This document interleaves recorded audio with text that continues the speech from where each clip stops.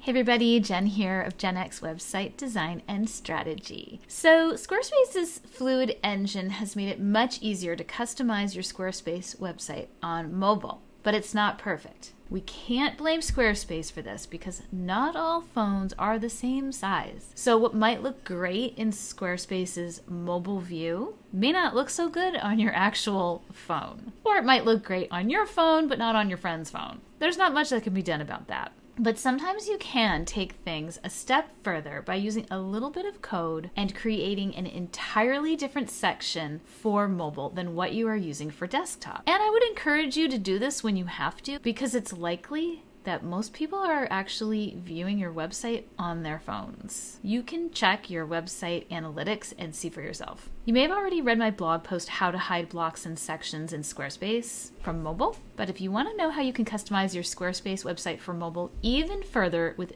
this easy solution, then keep watching. First things first, you'll need to install the Squarespace Block Identifier extension into Google Chrome if you haven't already. I'll include the link below this video. Once installed into your browser, it's going to look like this. It's this one right here. If you're working in Squarespace and doing any sort of CSS, it's a must. It's super easy to use. Once installed, just click on the icon to see every ID from collections, index pages, sections, and blocks like these on your Squarespace page. Then you can simply click on the ID to copy it and use it in your own code.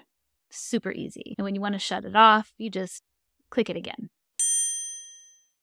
So the first thing you're going to do is design and lay out your sections. Chances are you've already laid out your desktop section to perfection and determined that it doesn't look very good on mobile. And that's why you're here, right? So the first thing you're going to do is add a section right underneath this one, a section that you're going to use on mobile and edit just for mobile.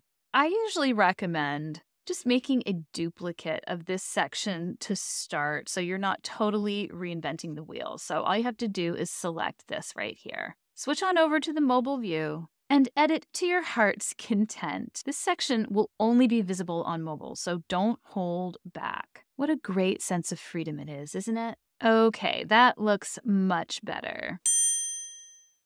Now that you have one section that looks great on desktop and one that looks great on mobile, it's time to add some CSS. So you're going to select Website, scroll all the way to the bottom and select Website Tools, and then Custom CSS. So the first bit of code that we're going to enter here is going to hide the mobile version of your section from desktop. So you're going to come over to my blog post and you're going to copy this entire code. Come back over to the website and paste it.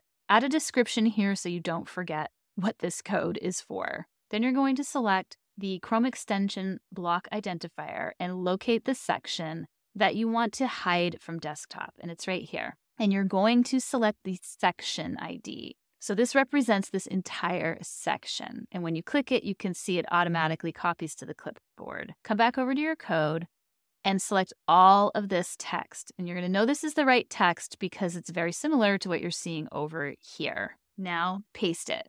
I'm going to click on the block identifier again just to get all that messiness out of the way.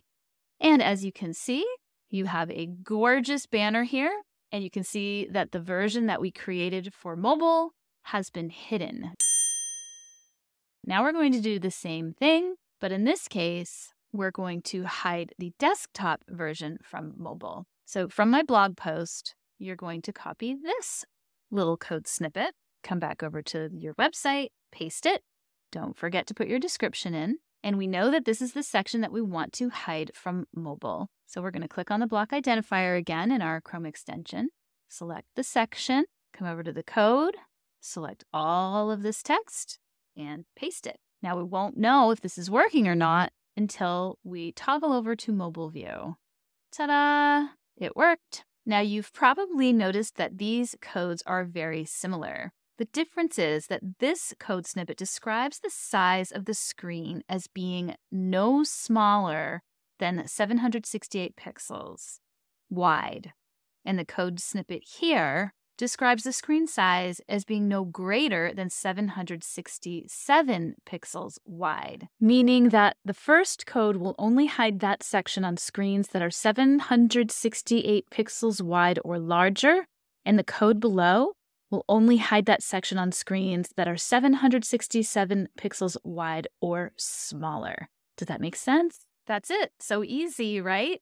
I hope you found that helpful, and if you did, please give this video a like. Consider subscribing to my channel. Maybe share this with someone who you think could use a little help with this. But most of all, have fun with your Squarespace website.